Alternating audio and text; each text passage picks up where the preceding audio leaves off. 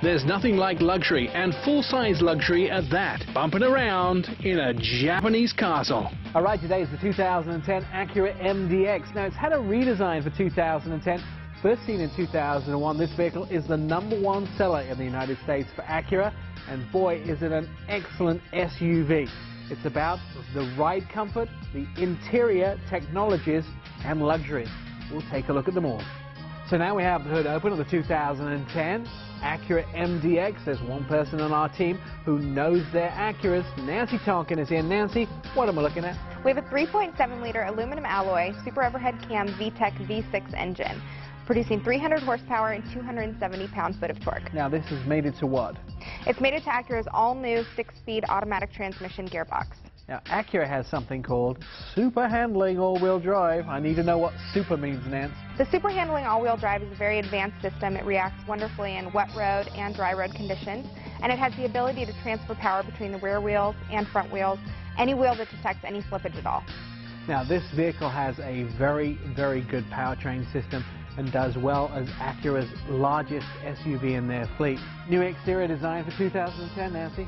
The redesigned MDX for 2010 has a new front fascia, a lower valence. As always, we have the standard 18-inch aluminum alloy wheels. The new Advanced package comes with 19-inch aluminum alloy wheels. A couple other things that changed: the reworked exhaust pipes.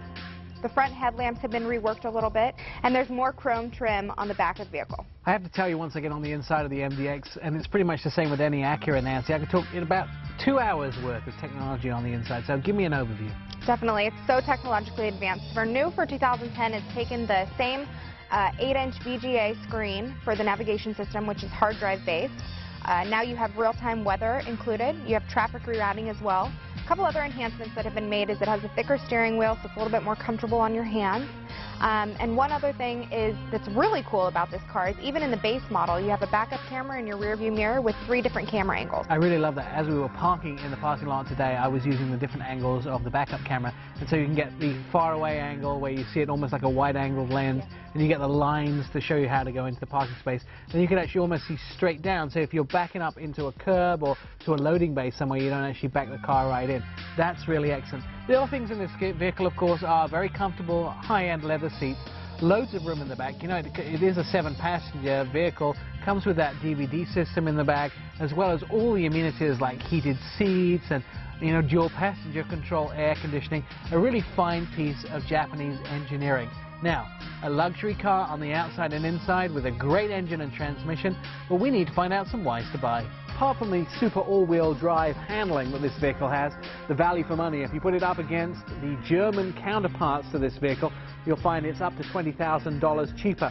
We'll also talk about safety. The Ace body structure will keep you safe and move the energy in an accident away from the passenger cabin into the exterior of the vehicle. Finally, technology package on the interior.